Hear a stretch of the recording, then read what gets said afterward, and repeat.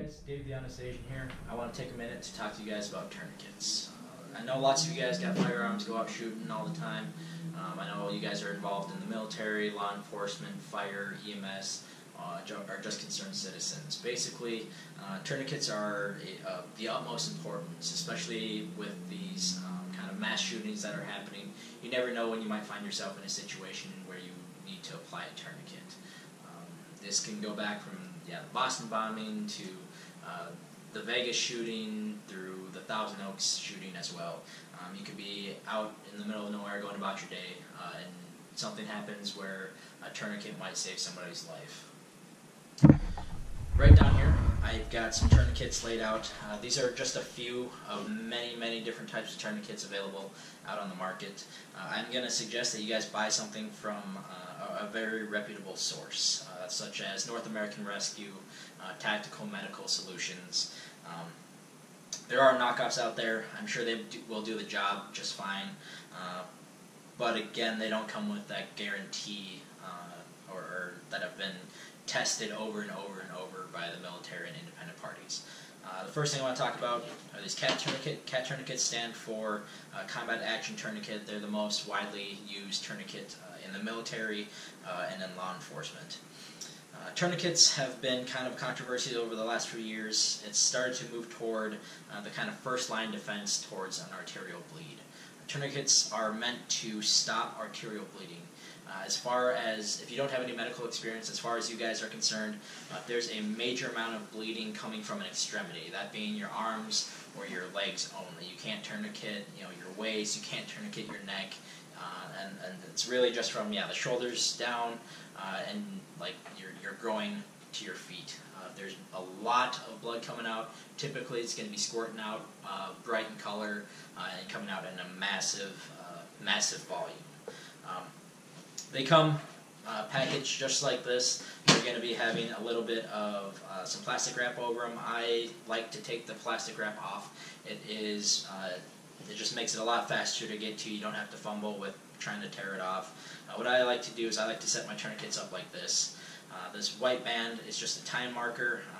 You really should be marking down when you've put this tourniquet on. It can make a difference at the hospital how long that's been on. If you're within like 4 or 5 hours from the time of injury to the hospital, you probably should be alright and they'll figure it out from there. It's not on you guys. This is from a first responder perspective. But basically, these CAT tourniquets you can apply to yourself or to somebody else. I'm going to demonstrate applying a CAT tourniquet to myself, and then in a later clip you'll see me applying it to somebody else. So in this scenario, we'll say I have an amputation of my left hand right at the wrist. I'm squirting out blood, lots of hemorrhaging, and it needs to get a tourniquet. So first thing I'm going to do without this hand, give a quick snap of your wrist, and this should open up into a pretty big loop. You can slide this all the way up to your shoulder, and that's been the kind of primary preferred location for the tourniquet.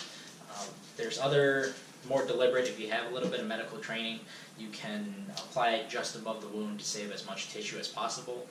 But for the average person watching this channel, high and tight, or high on the limb and as tight on the limb as you can go. So first thing you do is you Velcro that strap, get it nice and tight, and then you start cranking down on this bar right here. This is called a windlass. It can be pretty painful if you're doing it to yourself, or if you're doing it to another person. Be aware that they might be yelling at you to stop or telling you it hurts, but ignore them. Get this tourniquet on, get it as tight as possible, and you should, once it's on, you should start seeing that bleeding either stop completely or slow down significantly. The next thing, once you got this tourniquet in place and you're pretty confident, or you're seeing signs that that bleeding stops, go ahead, lock that windlass in. It's a piece of Velcro on the top. If you can, have the ability to. If you don't, not a big deal. Just write down that time when that tourniquet was applied. To check the effectiveness, again, in this scenario, if I was completely missing this arm, but for practice purposes, you can check your radial pulse. If I don't have a pulse there, it means I've effectively occluded that artery. If I do, don't panic. Just do a couple more cranks on there. It's going to hurt, but you need to get this as tight as possible to stop that bleeding.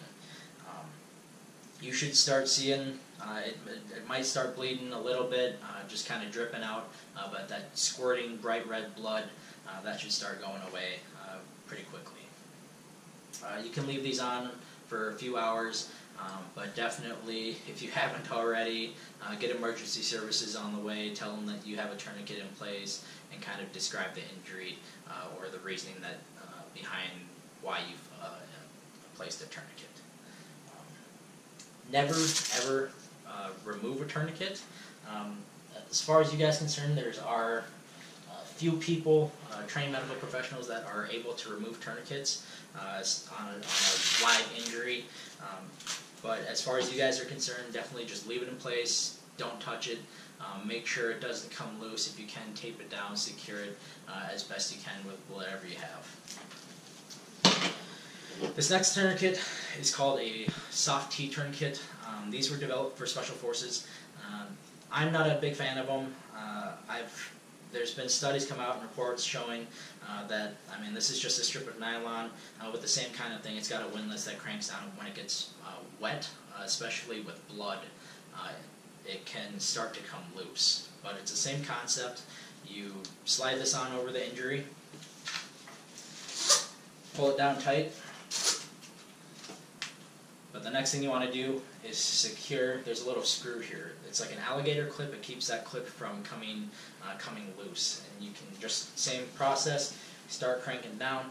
The only advantage to this tourniquet over a cat tourniquet, that in my opinion, is that the windlass is made out of metal. So cat tourniquets are made out of plastic. They are susceptible to heat if they start, if you're in a hot environment, especially if you're overseas, whatever. They definitely can start to degrade a little bit if you are in temperatures like 120 degrees plus. Same concept though. These lock in. There's got two bars on there. You can still attach them to both if you want. Just one's fine. Definitely secure this. If you got some extra tail, you can wrap it around and try and tie a knot, whatever you want to do. Just make sure this tourniquet isn't going anywhere. Same thing. You should see the signs of the bleeding stopping. If you can, check for that pulse. If there's no pulse there, you've got it done effectively. The last thing I want to talk about is an improvised tourniquet. So if you are in a situation like at the Boston bombing, Thousand Oaks, whatever, there's not, most people don't carry tourniquets with them in their pockets every day, everywhere they go. If you want to, that's your choice. You can't go wrong with it. I usually keep a few in my car, but definitely not on my person. What you want to do is find something to improvise putting that tourniquet on. I just picked up a few items around my house. This is just a bandana. I found a butter knife. You want something kind of sturdy that's not going to break once you start applying pressure to it. A trick I found is to use like a Gatorade cap. If you're at a bar or a party, whatever, that shouldn't be too hard to find. You just take that little tab that the cap screws onto, and I'll show you how that works in a minute. So you want to take your strip. This could be a shirt, this could be a bar napkin, this could be anything you really want. But what you want to do is put this down about 2/3 of the way of the piece of fabric, rope, whatever you got. And the next thing you're going to do, again, kind of hard to do, you're applying it to yourself.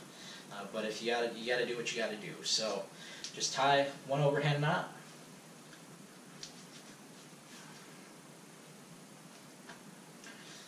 As tight as you can get.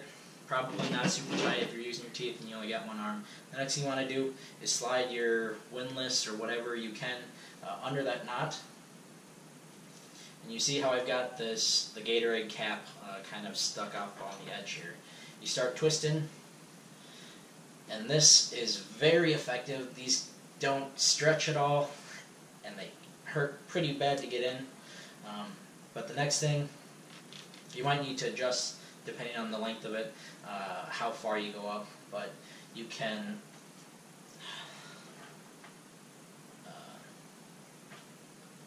run your windlass up through the loop in your Gatorade cap or whatever you need.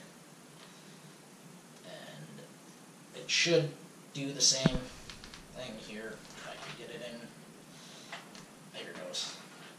So it keeps it nice and tight in place there. I be warned that if you're having a little bit of trouble, you might have to do a whole nother crank, just depending on how big this loop is. Same kind of thing, you should start seeing that bleeding start to slow down, checking for that pulse.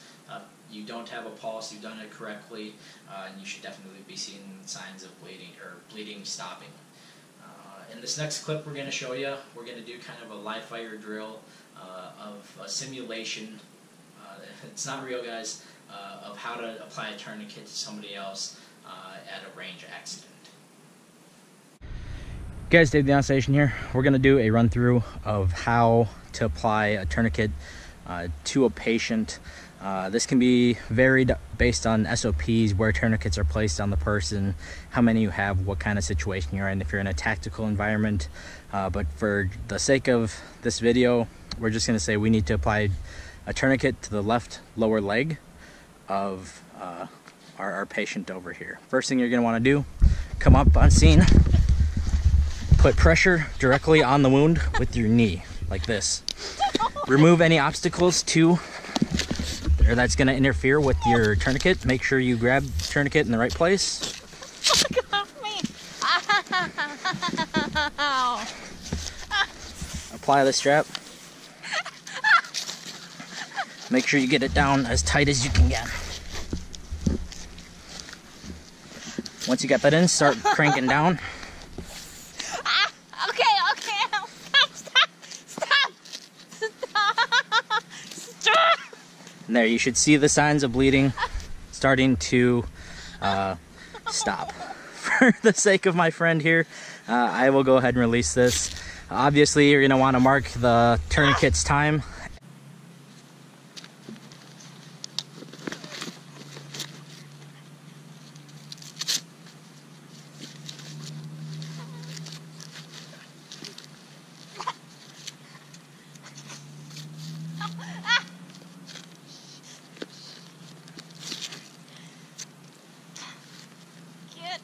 Stop.